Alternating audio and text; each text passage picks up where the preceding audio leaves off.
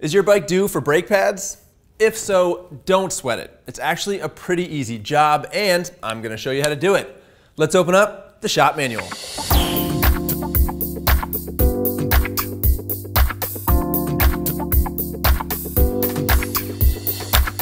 This episode of the shop manual is brought to you by Kershaw, my go-to unboxing knife and a tool I carry with me everywhere.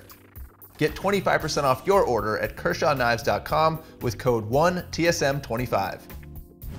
On most bikes, inspecting the brake pads starts with shining a flashlight into the caliper. From the correct angle, you should be able to get a clear view of the pads where they contact the disc. Some pads will have a groove in them to help monitor wear, but not all do, so if there's less than 2 millimeters of friction material projecting off the backing plate, that's about the thickness of a nickel, they're worn down enough to warrant replacement. As I said in the intro, this is a pretty easy job, but you will need some supplies. Grab whatever hand tools are required to remove your fluid reservoir, caliper, and pads, plus an old toothbrush and some soapy water for cleaning the caliper, some nitrile gloves, some brake cleaner or isopropyl alcohol, and a Scotch-Brite pad for cleaning the disc, and of course, plenty of rags. I'm working on a bike lift, but this is definitely something you can do with the bike on the ground on its side stand. And while it is sometimes possible to replace the brake pads without removing the caliper, that's the lazy way to do it, because it forfeits the opportunity to inspect and clean some important parts. If your brake pads are retained with a threaded pin or plug, go ahead and crack that loose now while the caliper is still firmly attached to the fork. Sometimes these bolts are pretty corroded, so feel free to apply a little penetrating lube and give it time to work. I've seen plenty of brake jobs come to a screeching halt before they even start because someone strips the head of the sucker because it's rusty. Now unbolt the caliper from the bike, and right away, take some pictures of it from a few angles. There aren't a lot of pieces here, but they do install in a specific way that, at least for me, isn't always intuitive. The spring plate orientation in particular can throw me off, so it's handy to have some photos to reference later. Once the caliper is off the bike, it is really important that you don't accidentally pull the brake lever, since that could pop the pistons out and cause all sorts of problems. So an easy solution is to simply hang a rag over the brake lever as a reminder. Okay, so pad retaining hardware is loose, the caliper is off the bike. Now fully remove the pad hanger pin. At this point, the pads should just slide out the top or bottom of the caliper body. Note that there might be shim plates or insulators on the back of the brake pads. These can serve to reduce heat transfer, vibration, and noise. Some bikes have them, some bikes, like this particular one, don't, and some aftermarket brake pads won't even fit into the caliper with the shims installed, so don't feel obligated to use them. Set all the retaining hardware aside and take a look at your old brake pads. The friction material should be evenly worn across the surface. If it's significantly thicker at one end than the other, that may mean you have a caliper piston that's not moving freely, a notched pad retaining pin, or if you have pin slide calipers like the ones on this CRF, the pins and collars that allow lateral movement of the caliper may need to be greased. If that all looks good, move on to your disc and inspect it for cracks, gouges, or other damage.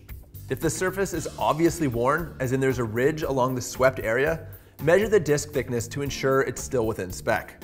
The disc will have its minimum thickness stamped right on it somewhere, and if it's thinner than that figure, then it's time to replace it. We also want to clean the disc, which isn't something most people bother to do, but it's an important step.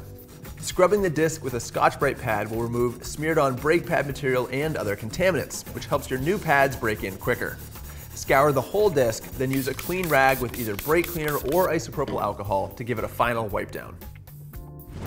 Now let's look at the caliper. As your brake pads wore down, the pistons extend out, and we'll need to push the pistons back in order to fit the thicker new brake pads. However, the pistons are all covered in dirt, so if we just force them in, that crud might damage the piston seals. So we're gonna clean them, and the best way to do that is with a mild detergent like Simple Green or just soapy water and a soft brush. Again, this isn't something that most people are gonna do, but it is an important step to ensure your brakes work well and work for a long time. Use your brush and the rag to clean all the way around the pistons. And if you find any stubborn grime or corrosion, you can actually use triple fine steel wool to polish it off. However, if the pistons are deeply pitted or corroded, then you're gonna need to replace them. Also, if you find that the piston seals are bulging or leaking, that is another sign that you're due for a caliper rebuild. Okay, the rotor is dressed, the caliper is clean. We are now almost ready to push the pistons back into the caliper body, which you can usually do by hand.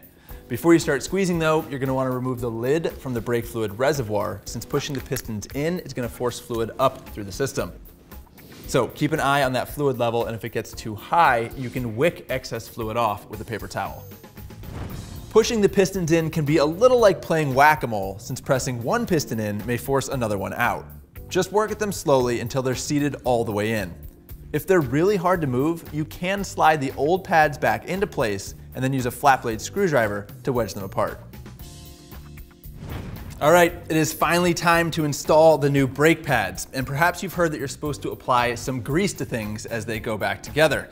Smearing high temperature grease on the back of the pads and on the pad hanger pin is supposed to help things move freely and reduce squealing, but in my experience, all it does is attract dirt and make a really big mess. So I prefer to assemble everything dry. The only place that I would recommend applying grease, specifically a silicone-based high temperature grease, is to the inside of the boot and collars if you have a slide pin caliper mount, as we do on this CRF 230L.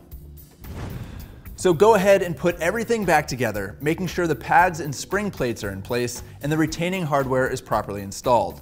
Then with the pads spread, slide the caliper back into position on the disc, install the bolts, and tighten everything to the appropriate torque. Finally, pump the brake lever to push the pads against the disc, and make sure you brake in your new pads with progressively stronger stops over the course of a 15 or 20-mile ride. And that is how you replace your brake pads. Pretty easy, right? Now, if you've got a twin disc setup, then you still have the other side to do, and I would recommend doing one caliper at a time so that it's easier to push the pistons in. The rear brake is going to follow the same procedure, and while I like to think this was a very thorough overview, you should still be referencing your model-specific shop manual whenever you work on your bike.